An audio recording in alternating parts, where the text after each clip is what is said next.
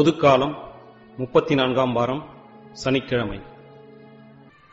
அன்புக்குரியவர்களே, விவிலிய அறிஞர்கள் விவிலியத்தின் அடிப்படை தன்மைகளில் ஒன்றாக இருப்பதாக அதன் இன்க்ளூசிவ் நேச்சர் என்று சொல்கிறார்கள்.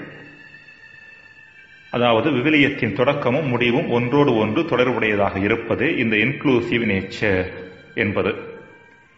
விவிலியத்தின் முதல் புத்தகமான தொடக்க நூலின் முதல் 3 பிரிவுகளுக்கும் விவிலியத்தின் கடைசி புத்தகமான திருவெளிப்பாடு நூலின் கடைசி 3 பிரிவுகளுக்கும் இடையேயான ஒரு சில தொடர்புகளை நாம் காணலாம். முதலாவதாக, இந்த இரு பகுதிகளிலும் தோட்டம் என்ற உருவகம் பயன்படுத்தப்பட்டுள்ளது. தொடக்க நூல் 2:8 மற்றும் திருவெளிப்பாடு 22:1-2 வசனங்கள். தொடக்க நூலில் அது ஏதேன் தோட்டமாக வர்ணிக்கப்படுகிறது. திருவெளிப்பாடு நூலில் அது புதிய எருசலேமாக வர்ணிக்கப்படுகிறது. இரண்டாவதாக, ஏதேன் தோட்டத்தில் வாழ்வுதரு மரம் இருந்தாலும் தொடக்க நூல் 2:9 தொடக்க பெற்றோர் அதை தேர்ந்தெடுத்து அதன் கனியை உண்ணவில்லை. ஆனால் புதிய ஏதேன் தோட்டத்தில் ஆற்றின் இரு மருங்கும் வாழ்வுதரு மரம் இருந்தது குறித்தும் அதிலிருந்தே மனிதர்கள் உண்பார்கள் என்பது குறித்தும் வாசிக்கின்றோம். திருவெளிப்பாடு 22:2. மூன்றாவதாக, பழைய ஆதாமால் சாவும் துன்பமும் உலகிற்குள் வந்தன. தொடக்க நூல் 3:17-19 முடிய. புதிய ஆதாமாகிய இயேசு கிறிஸ்து சாவு, துயரம், அழுகை, துன்பம் ஆகிய அனைத்தையும் அழிக்கின்றார் என்று சொல்லுகிறது திருவெளிப்பாடு 21:4. நான்காவதாக, தொடக்க நூல் ஆதாம் ஏவாள் என்ற இரு நபர்களுக்கிடையேயான திருமண வாழ்வு பற்றி பேசுகிறது. தொடக்க நூல் 2:23-24 வசனங்கள். இதை மன்னக திருமணம் என்று சொல்லலாம். திருவெளிப்பாடு நூல் விண்ணக திருமணம் பற்றி பேசுகிறது.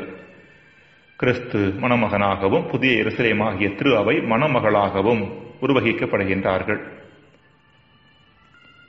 திருவெளிப்பாடு 21:2. ஐந்தாவதாக, தொடக்க நூல் பழைய மன்னகம், பழைய விண்ணகம் இவற்றின் படைப்பை பற்றி பேசுகிறது.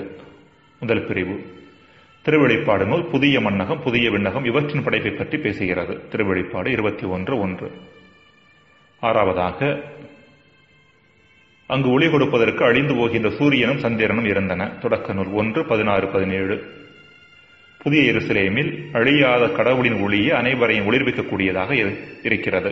திருவெளிப்பாடு 22:5 மற்றும் 21:23.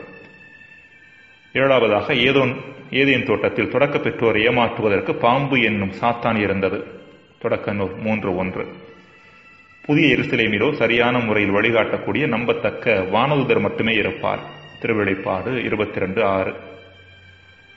எட்டாவதாக, தொடக்க பெற்றோரை சாத்தான் நயவஞ்சகமாக வெற்றி கொண்டான். தொடக்க நூல் 3:6. புதிய எருசலேமிலோ என்றுமே மீண்டும் எழாதவாறு சாத்தான் நிரந்தரமாக படுகொலியில் எறியப்பட்டான். திருவெளிப்பாடு 20:10.